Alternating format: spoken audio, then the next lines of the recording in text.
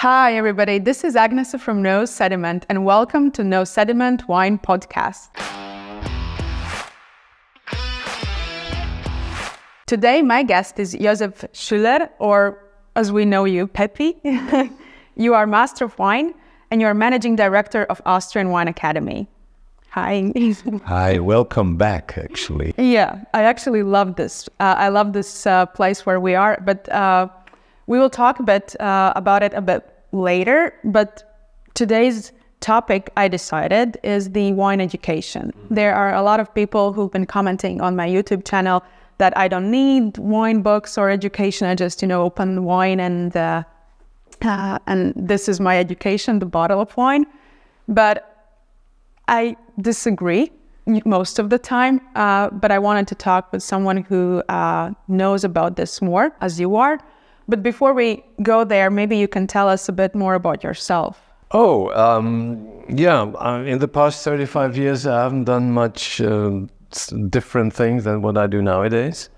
I had the pleasure to be brought in after having been in South Africa, California, actually brought in from California to set up a wine center here in Austria, in Rust, which turned out then to become the Austrian Wine Academy. And with Austrian wine, it started growing and improving, and people coming from Austria, from around the globe actually. And we very soon actually then were the largest wine school here on the continent. And so that's my job, Managing Director of Austrian Wine Academy. In between, when we started offering WSET diploma, our first graduate said, "What's now?" So I said, "Well, that's a Master of Wine." So I told them everything I knew about it, the Master of Wine, back in the early 90s. And then there was coincidentally a Master of Wine course in southern France. So I said, hey, I would like to attend this just to know more, because I've got people who want to do this. So I got hooked on this whole thing, did then my own Master of Wine, and got involved in the institute, we started then also the first year course of the institute here. So we've done actually this year 20 years that the Master of Wine course is 20? taken. Yeah. Wow. So more than 100 Masters of Wine got through or visited here our place, or did this 1 week introduction course at Weinakademie. So this is also something we're going to celebrate. Oh, wow. More than 100. That's impressive. Yeah. Wow. And if you want to tell more about this specific place, I mean Rust, because when someone asks me specifically about the WSET courses, I always suggest them to come here rather than to do it in London, because here you are literally surrounded by the wines, and I think that's the best place to study wine. Yeah. So how come in Rust, you mean? Yeah. When we started out here, I knew from my South African and very much sort of Californian experience that there was this diploma of WSET. And I approached our friends in London when there were a English-only institution back in 1990. Said, hey, we're setting up this wine school in Austria, and I want also to offer the diploma course. But in those days, Austrians did not speak English very well. So it had to be in German.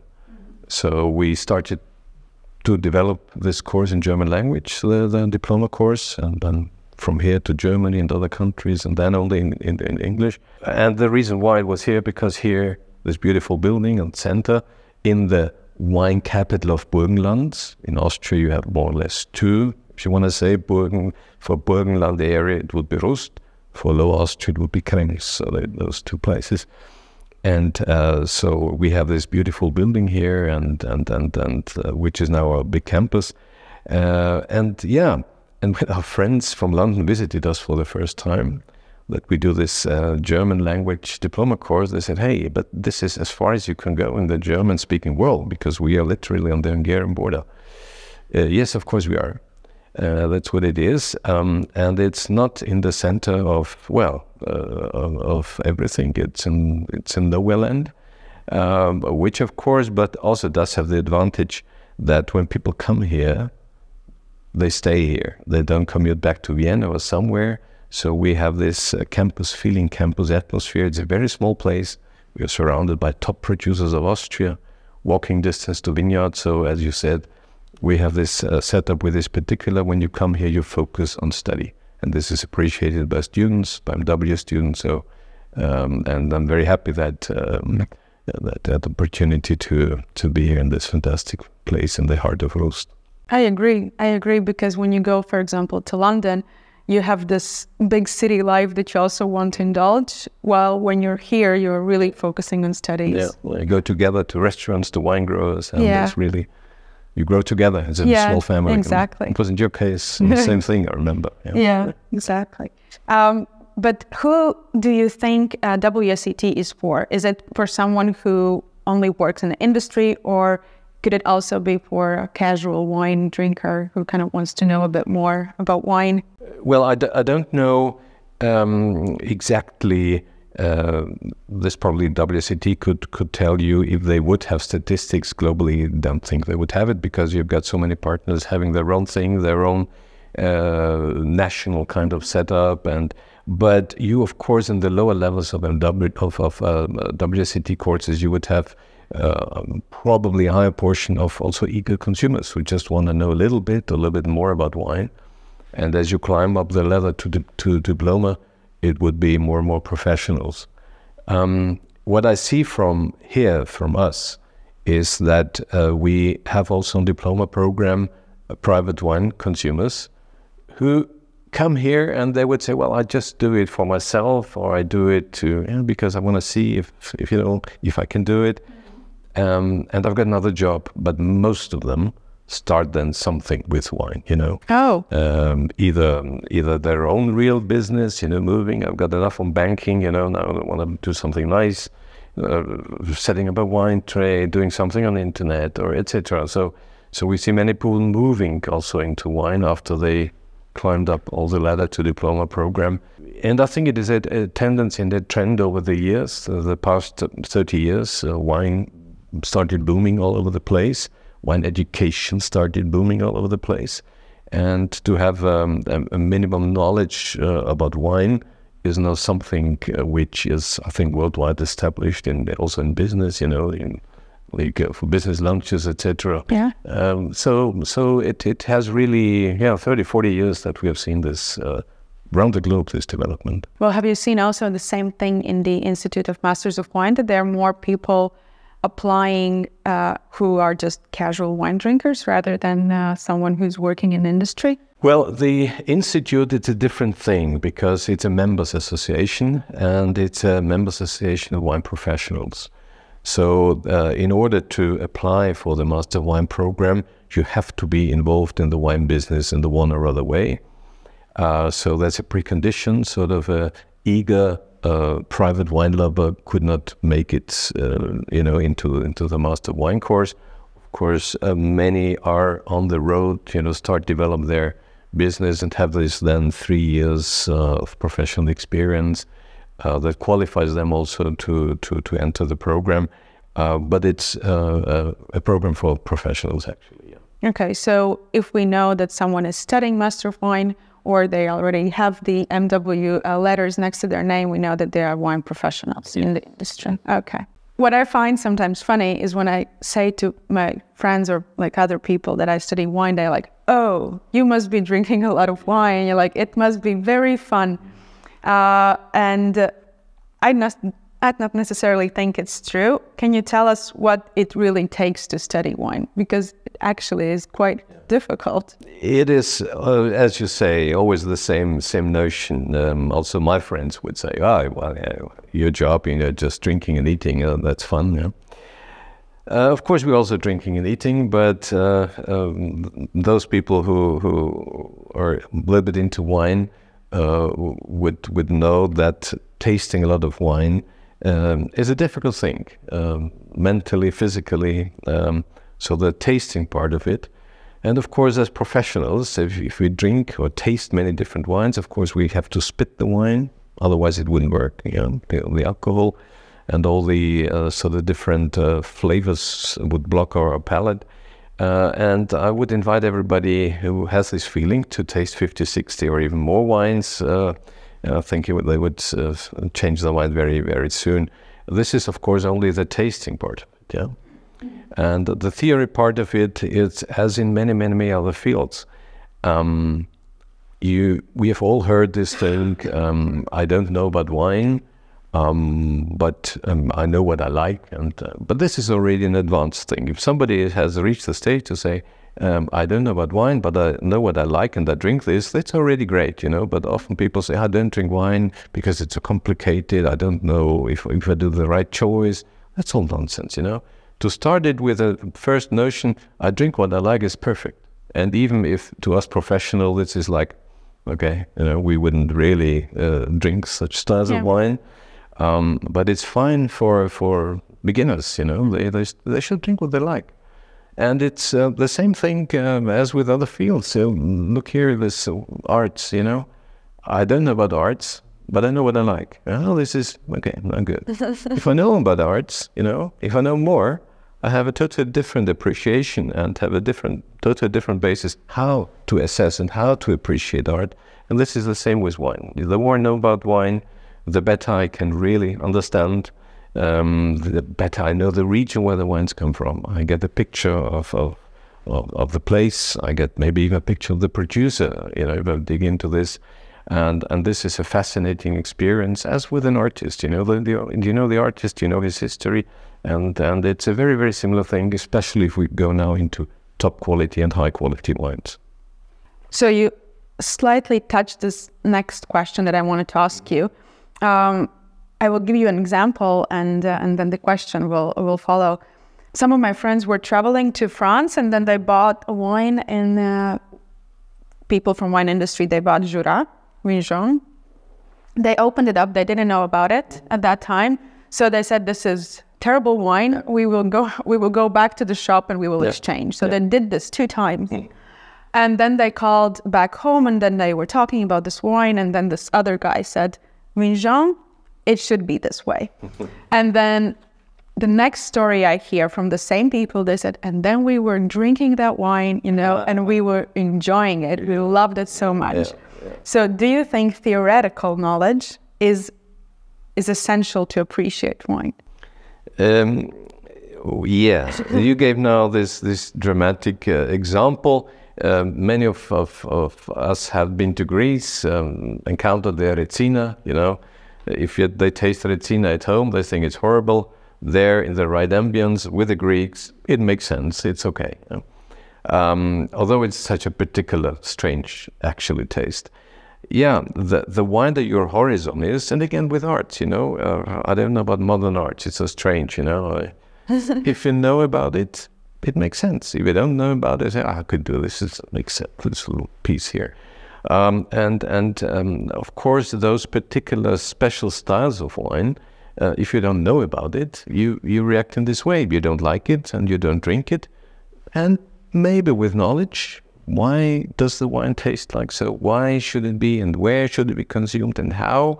And they say, oh, okay, now, yeah, maybe it's, but the first impression with, oh, it's off, you know, it's not nice, it's faulty maybe. Yeah. And of course, with a wider knowledge, with experience, natural wine, orange wine, a thing of the past decade or so, many consumers who don't know, also professionals in fact, about wine, they would not appreciate it because it's so much different. I do, but many don't, and that's fine. But with experience and knowledge, you know why this wine tastes like that, that is actually supposed to taste like that. And then you still can decide, is it something for me? Do I want it? No? Okay, not. But if yes, yeah. Then you probably go even deeper into the subject, yeah. But then if we look on the other side of the same question, I sometimes think that too much wine or too deep wine knowledge also restricts you of appreciating wine. Like, for example, also some of my viewers on YouTube, they just go crazy about typicity, and they say like, this wine is not typical of that region or of that grape, so it's not good. Yeah. And I also have a great example here. I remember we tasted a beautiful producer, François Cotat from Sancerre, and I would say it is atypical of sunset, but it is one of the best sunsets I ever tasted. It's so beautiful. Yeah. So do you think that also too much wine knowledge could... Yeah. But this is actually, again, probably depending on the context. You know, if you taste the wine, like also in a competition, in a exam or so, you know, you have your picture, you have your experience of a particular style of wine, of a particular expression from an area, from a variety, etc. And if it does not show this, you know, then you say something is missing here. You know, if as Sauvignon from Marlborough does not taste as 99% of them do, you think, hey, there's something wrong with it. But that's a different thing, you know. But as just having a glass of wine to appreciate, I don't care at all if this is not typical for this or that. If I enjoy the glass of wine as it is, that's a totally different experience. And I must tell you, I drink very standard wine as well with some of my friends, you know, and say, hey, but you know, you do drink this as well. So yeah, for this company, for you guys, having it here on this table, it's the perfect wine, you know, and I don't think, I just drink and enjoy this fruity, fresh, whatever, even cold red wine or whatever as it is, and it works. Or spritzer, as we drink in Austria, you know, soda water and wine mixture, you know, on a hot day. In summertime, that's a perfect drink. So I think it's two different things, and I'm quite happy that I belong to this league who can also enjoy simple wines and without really trying to be somehow, I don't know. No, it's but then, you know, I come from a wine growing area. I grew up with wines that were partially also faulty in old days, and so you were happy if a wine was not faulty to find them. So I'm maybe it's a different development if you come from a country where there's no wine growing, so you actually are taught sort of the styles of the world of wine, and then maybe start on a high quality level already.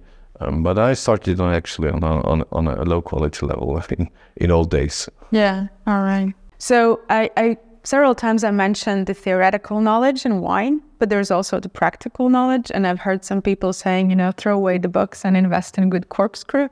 Yeah. So how important is the practical part in wine education, the tasting part? I think it is that what people primarily want to have if they go for, at least if I judge from our courses, you know. Of course, it's great. The lecture was great. He gave a great talk, but it's the tasting, you know. They wanna learn more about tasting, and this is what interests them most. All the other stuff, I mean, if you want to say this way, the theory you can learn at home from books if you wish, you know. Yeah. But then still with very qualified top lecturers, you get a deep understanding. Of course, a person who really is specialist in a particular field can give you the personal feeling and experience that you cannot actually read in books or learn from somewhere else. But it's actually the tasting experience and tasting training. That's what I think people fascinates most, and you know, we do, of course, many different levels also here of courses, and of course the majority of people are sort of in the basic levels, you know, and they come to us first to do a wine course, so that I then become sort of more knowledgeable about wine, especially wine tasting, and so that I can differentiate a Zweigelt from a Blaufränkisch or a Veltliner from a Riesling. And in the small exam we do on all levels, they get it wrong. And they're totally disappointed. And I've done this wine course and I couldn't differentiate I say, hey, stop it. Everybody does it. We also get it wrong. You know, this is not the big thing, you know. Yeah. But there's often this feeling, now I do this wine course and then I know. Yeah. For most and for all of us who are in the business is that we know, the more that we know nothing. So that this world is so big, and we just touching here, scratching the surface a little bit. This is how I feel. The more I study, I feel, oh my God, I just don't know anything. Yeah. Because you know a lot. But how important, in your opinion, is the blind tasting? You said that the differentiating wines, probably it was meant in the blind tasting. Yeah. And majority of the exams are always blind, done blind. So why do you think there's such a emphasis on tasting blind? For amateurs also, it's a beautiful game. It's a beautiful party game. Also for professionals, the guessing, what is it, So it does have something in it which is part of wine culture, bringing people together, exchanging, arguing, about something. Wow, I got it right, So this is also part of this blind tasting game, aside from the fact, of course, that from an educational point of view, blind tasting is necessary really to develop your tasting skills and your focus and your analytical abilities in wine assessment. This is extremely difficult, extremely important. And as we all know, we taste the wine and we think, oh, this wine maybe it's not all about the balance and well, not so great. And then you see the label and then it's, oh, now after 10 minutes, now it's opening up. It's really great. So knowing then what it is does something to your mind, and suddenly we view the wine differently. And it's difficult to really stay neutral and analytical and really based on what you have in your glass and judge from that, make your analysis and not be influenced by the label and say, okay, this wine's expensive, great label, must be good. It's often not the case. Fortunately. And how important in the blind tasting do you think is the practice that you've tasted a lot and the theoretical knowledge that you can make the analytical, decision based in knowledge, not rather guessing, just. Yeah, so this makes then the difference from probably amateurs who start tasting, and some people are great tasters without having theoretical background. They seem to memorize wines very well. So I've met people who really don't know about wine, but they remember exactly the character of a wine they had 2 years ago, 5 years ago. It's quite amazing sometimes. Whereas people, of course, professionals who have the theoretic background in a blind tasting then can also use this knowledge when they're tasting blind to deduct, to really then work through the wine and make logical kind of conclusions to then come back, exclude other things, etc. But if you don't know about this, you can't exclude, So you just say, I know it, or I think it's an unlucky guess. Whereas on the level of master wine, of course, it's usually so that people have a very, very strong theoretical knowledge so that they can really, in a blind tasting, use this knowledge to then identify, not only identify is one thing, but it's also really to understand the wine and explain why this wine is what it is and why this quality is what it is and how will this wine develop and why. Yeah, I sometimes actually, for myself at least, think that the greater the knowledge, the theoretical knowledge, the more difficult for me is the tasting. You think too much. Yes, because then I think, oh, this could be also that and that and that. Yeah. But if you don't know about these other options, you're just like, this is Yeah, so there's pro and cons, this first taste, the first nose, goes, oh, it is, Yeah. This could be right, but it could be also wrong. So therefore, very important that you really analyze, then step back, analyze the wine again. And if everything fits together at the end of the day, then probably your first impression was right. So this is for everybody the same thing. It's so difficult to stay neutral, to forget about your first impression. Say, okay, yes, yeah. I thought first so, but let's first really analyze the wine in depth, and then come back and then think through it again. And if you think and say, I still no idea what it is, then you think again, what could it be with all your knowledge? Yeah. Boom, boom, boom, boom, boom. And hopefully you might get there. Yeah, get there. Do you think that there's a risk to become too technical with wine tasting and forget about the wine appreciation? Yes. And I try, if I get aware of such things with people I meet or know, I try to remind them in a nice way that this is something to be appreciated and to have fun with, and there's a certain element of that technical approach. You see that very often from trained, very high skilled winemakers. They have a glass and they suddenly, and this is all the group the same thing. I think to warm fermentation temperature to get it, and so they go and say, and what do you think? Is it good? Is it not good? And this is also an important thing, also in terms of marketing and in terms of getting people to appreciate wine. If we tell them that you have to do I don't know what kind of courses to appreciate wine, that's nonsense. Everybody can appreciate wine, and of course you hear these people then talking about these technical details. That's a different story, and I hope that at the end of the day it's still pure pleasure in the glass, and not just addition of technical kind of information that we then figure out in the glass. Yeah. In the interview with Andrew Jefford, I liked what he said. We were talking about the wine competitions, like where you taste wine. And he also said that too often people taste like detectives, like, too high acidity, a bit, too much bitterness here or phenolic element. And he said, but we have to taste for other people. Yeah.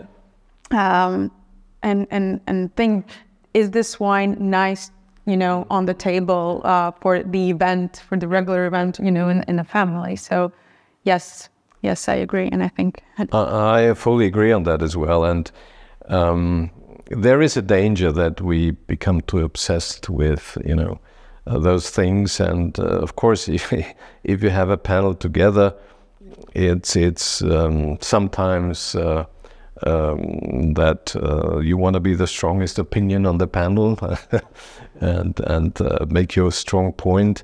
That's part of this thing, but it's in general it's 100% what he said. I would 100% agree on that. Yeah, and I was also wondering, it is especially true with Masters of Wine, where you kind of taste wine and you go down to like the residual sugar amount, grams per liter, and when and that kind of information is needed out of you in the tastings. But then when you go and ask winemakers, they kind of, why do you want to know?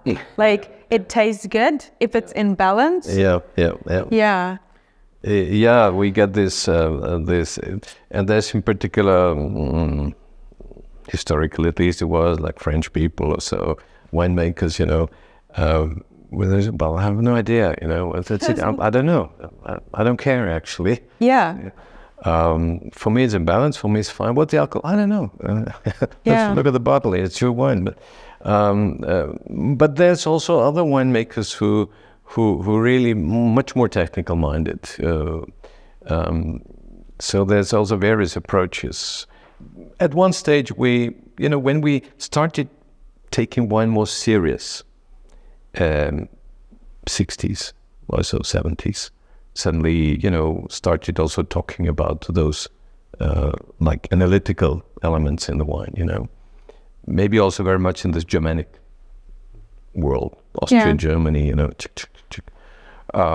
whereas in Italy, in France, also in Spain, it was, especially in France, it's terroir. Well, that's why it tastes like this. And why interested in what I do in the cellar? It comes out of vineyard like that. It just ferments and then it's what it is. So of course, as we know, there's more to it. But we must not get too technical when we talk about wine. I like that. That's the quote of the day.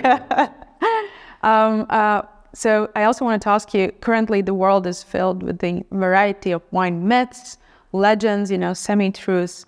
There's also like blogs and podcasts, including myself. So where do people should look for source material they can trust when they study? Yeah, what would be your suggestion? But this is the same thing. It's a development we have in many different fields, that now information is widely available all around the globe, and everybody can become a wine educator on the net. And there's also a lot of rubbish, of course, that is suddenly not only maybe as it used to be, maybe he's telling to his friends, but he's telling to the world. Yeah. So there are, of course, those institutions who offer professional education, and of course it's trustworthy. And there's, of course, in every country you have leading institutions who professionally work with wine, and there's also, in this to a degree, can be a little bit of a problem that wine education is a strong marketing tool, a very strong marketing tool. I started in my early careers. I was working at Mondavi in California, where still Mondavi was around and everything. And I was working in a different field, but next to me there were the guys of the marketing department. So there was a marketing department, and they had an education department there as well. This is like mid-80s. So where education, but in those days it was real great education. It was not promotional education. But many use education companies, not only producers, also trade as promotion. So there also you have to think twice, when you get a neutral kind of education opinion.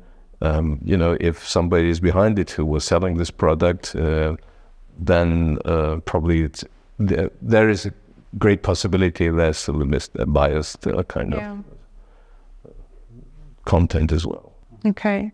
So would you say that it's important to always, in any field, to kind of add a bit of critical thinking where this information is coming from? 100%. And say also, in our case, we are based in Austria, so it was important to me that we avoid any kind of feeling, oh, they do this education to promote Austrian wine. Well, Austrian wine is 1% of our international courses, so that's the quantity of Austrian wine in the world.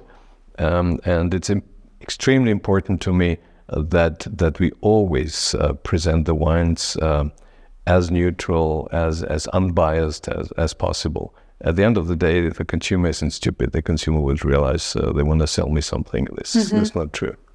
I was actually going to ask you, how do you think with the Wine Academy, the Austrian Wine Academy and Austrian wine together, maybe you've been like growing together, maybe the Austrian Wine Academy has helped the Austrian wine to also be more popular in the Europe or world? Yes. This is, look, we are like, I call myself like I'm a child of the wine scandal. We had a wine scandal back in 1985 that changed everything to the good in Austria. Of course, first years were catastrophe, but it made Austria and Austrian producers realize they can only survive with top quality wine, and it made the consumers realize that they better consume higher quality wines and they better know what they drink, and it would be better and more pleasant.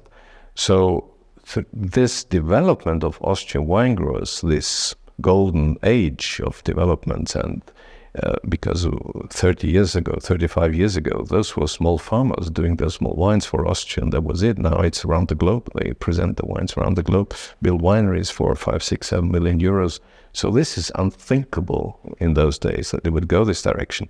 And we, of course, profited from this excitement that was also produced through Austrian producers. On the other hand, of course, our producers profit, of course, from the fact that we get many, many people from around the globe here to do education here.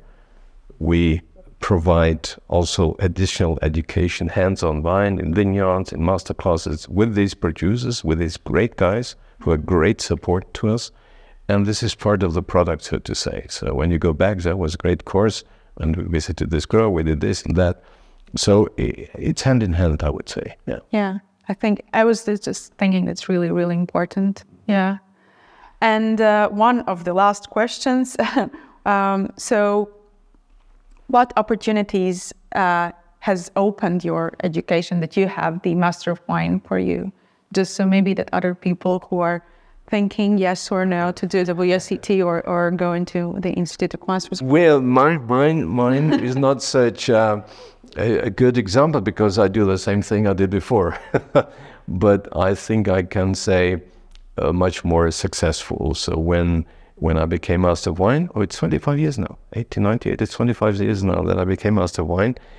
It was, especially when we went international, when we started courses running in Germany, in Switzerland, in other countries, it was a Master of Wine who was heading the academy. So this was already, some prestige. Yeah. And in this case, in this context, it really, I think, was a USP in those days for this wine school, that it's headed by Master of Wine, and that our teachers are, most of them, Masters of Wine and things like that.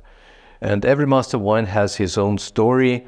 How did they promote their title? How did their title help them? Probably some would say, well, I'm not really. I do the same thing I did before. And I know of some Masters of Wine who suddenly nowadays own castles, own this and that, because they were extremely successful in the business, of course, because they were good businessmen. But of course, also with a Master of Wine title, many things are much easier. All right, okay. And the last question I usually ask to everyone: what is one, or maybe if you have few, wine myth that you would like to debunk? Wine myth? Yeah, there's a lot of myths surrounding this industry. You may call it a myth, but it's not really a myth. But there's a feeling out there that real wine connoisseurs and wine lovers drink dry wine. That's rubbish. Some of the greatest wine on this planet are sweet wines. We are sitting here in the home of one of the oldest traditions of botrytis wines, 500 years. And those are some of the greatest wines of the world. And some of us students coming here say, oh, that's sweet. I'm a wine connoisseur, I drink dry, Rubbish. They miss a big part of the world of wine, and I want to emphasize that this is a big myth that connoisseurs drink only dry. They miss out on something very important. Yeah, I agree. And I'm surprised that you said that students come and don't drink, because I always thought that those who start to study wine, they love wine. Mm-hmm. And then they must know that some of the greatest wines in the world are sweet. Yeah. Well, thank you very much. It was absolutely amazing. And actually, time flew. I was surprised it just was so quick. And yes, so this is a small gift from us. It's a No Sediment cap. Thank you. Yeah, I hope you enjoy it. And I wear it when I welcome students in the academy. Feel free. Thank you. Yeah, thank you. Thanks. My pleasure.